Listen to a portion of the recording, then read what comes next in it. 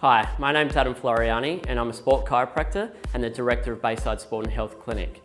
Today we're going to go through our most recommended home stretches for those people working at home but also that are trying to do some exercise. What we want to start doing is working on our posture. So as we get up from the kitchen table, we want to stand tall. We want to tuck or tilt our pelvis under, chin back, palms open, and stand up nice and tall. So this is a postural relief stretch. Really good to concentrate on breathing and stand up nice and tall, relaxing the shoulders. From there, what we can do is work on our neck. So we can work on our range of motion to each side. Now we want to stretch our upper trap. So these are our big, strong muscles. So from here, standing up tall, you can pop a hand behind your back, reach over, and what I say so people remember is turn and smell your armpit. So turn and look over, and keep that shoulder down. And again, you can swap, hand behind your back, turn, look down at your armpit. Because most of us are now sitting a lot at home, what we're doing is shortening our hip flexors. So this isn't a great thing, especially when it comes to back pain. So a simple thing that we can do is start to open up our quads and open up our hips. So a very simple one, standing tall, tilt our pelvis under, and we can try to stretch our quads. Really, really nice way to open up the front of our hips. If that one's too hard, or another alternative, we can do what's called a standing lunge stretch. So you can take a nice big step back, bring our hands up nice and tall, and look up. So again, a great way of opening up the front of our hips because most of us are sitting and we're shortening our hip flexors all day, which can result in low back pain. The next one I'm going to show you is probably my most favorite recommended stretch that I give to people. So it's there to do the opposite of what most of us do all day. So that's collapsing through our thoracic spine, and this exercise can be done for just about anyone. So what we try to do is we'll lay down. Again, tilt our pelvis under, so bring our belly button down to the floor, draw our neck in or our chin in, and we open up and stretch through the front of our shoulders.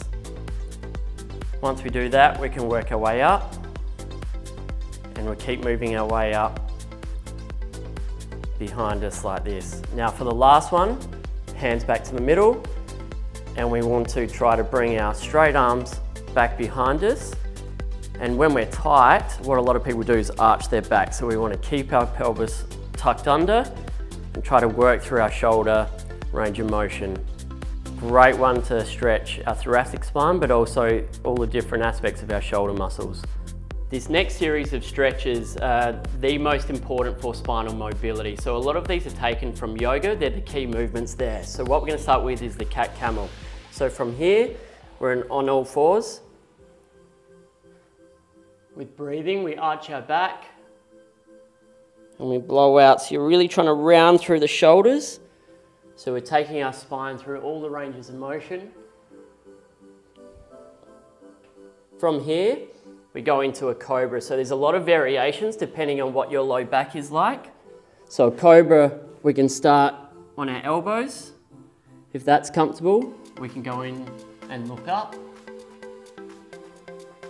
From there, we can go into a half cobra. Again, if that's comfortable, we can come up more and we can look up. It's a great way to get some extension through our lumbar spine, but again, if you have low back pain, you have to be careful with this one. From here, I like to always finish off with child's pose. So a great way to open up our lumbar spine. Trying to put your bum back towards your heels and chest down towards the floor. So again, very important to breathe as we're doing this. And from here, you can then do a side stretch, which will open up your low back and also through your lats.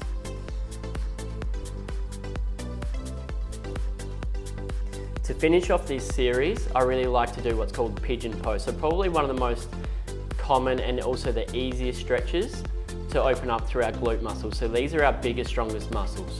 So from here, back leg straight. The more you can get your foot up, the deeper the stretch is going to be.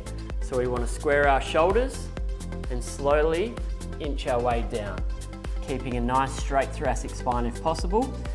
And in this position, I always say this isn't a short stretch. I want you to breathe and sink through the layers. So this is more like a 2-minute stretch, like in yoga. We want to let that glute muscle open up.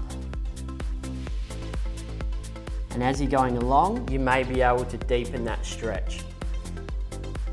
And at the end, you can end up putting your head on your hands if you need to.